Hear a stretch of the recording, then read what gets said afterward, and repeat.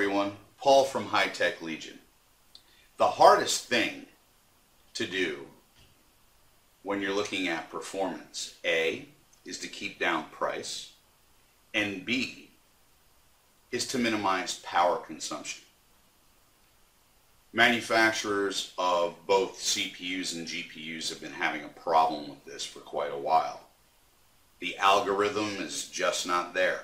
Sometimes you have to sacrifice one to get the other, and vice versa. So, what can be done about it? Fortunately, we have something new out, and it might be one of the first to actually tackle that challenge. We'll be looking at the NVIDIA GeForce GTX 980.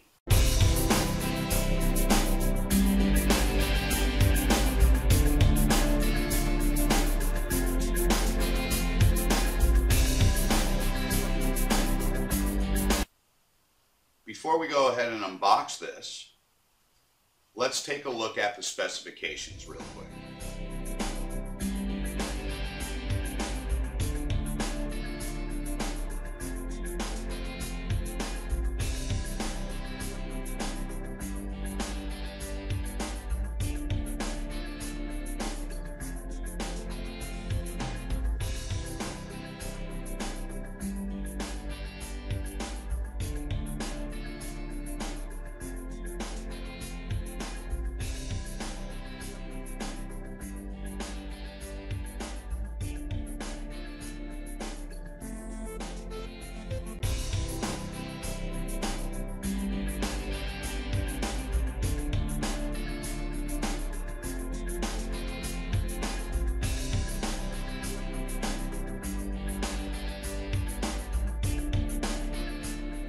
The NVIDIA GeForce GTX 980, of course shipped from the manufacturer, comes in a black box with a little green on the bottom here, as you can see.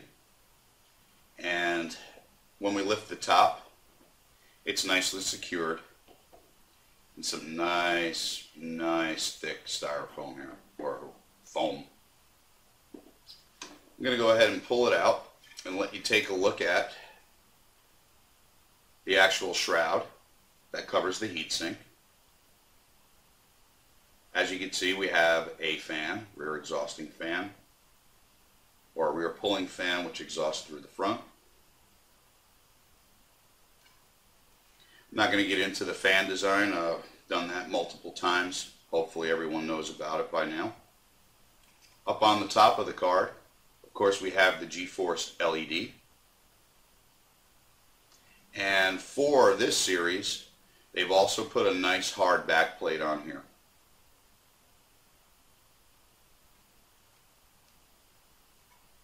Up on the top, of course, it is SLI capable and PCIe 3.0. Of course, it is reverse compatible if you do not have a PCIe 3.0 motherboard. As you can see, this is where we're pulling in from in the back, exhausting through the vapor chamber and the heatsink up front, out through the front here. There is quite a lot of air that can be exhausted through the vent holes here. And while we're at it, let's go ahead and take a look at the I/O. We have a DVI.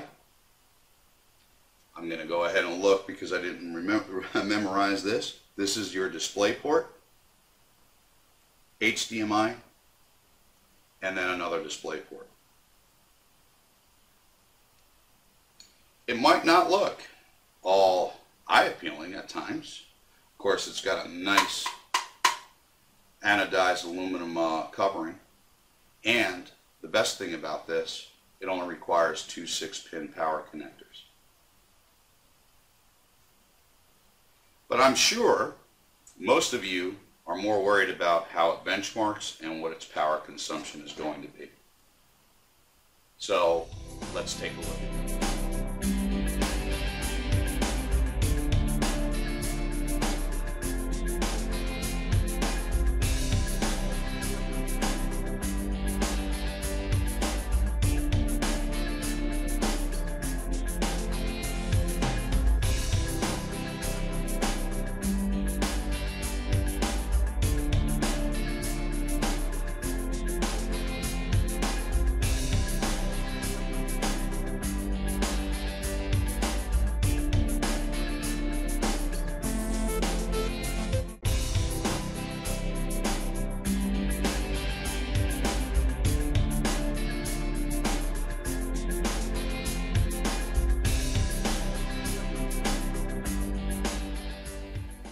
Pretty impressive, huh?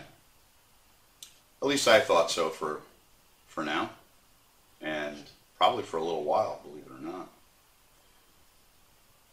With the GeForce GTX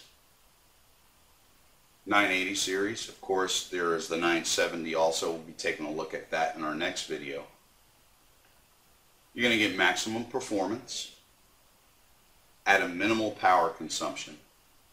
The new Maxwell chip has a lot of brand new technologies, VXGI, MFAA, and of course you have GameWorks, which NVIDIA sends people out to assist the developers in putting in all these technologies into their games so this card could take advantage of them. But other than that, I'm not going to bore you with any banter or anything. Make sure you go ahead and subscribe to this channel. Visit us on Facebook, www.facebook.com/HTL Reviews. For the full review and to learn about all the technologies that this card has to offer, please read the written review at hitechlegion.com. That's www.hitechlegion.com. You might want to follow us on Twitter, twitter.com/hitechlegion. We're going to go ahead and give this an Editor's Choice Award. If you have any questions, feel free to ask. We try to answer as many as possible. I'll see you the next time, everyone. Stay thirsty, my friends.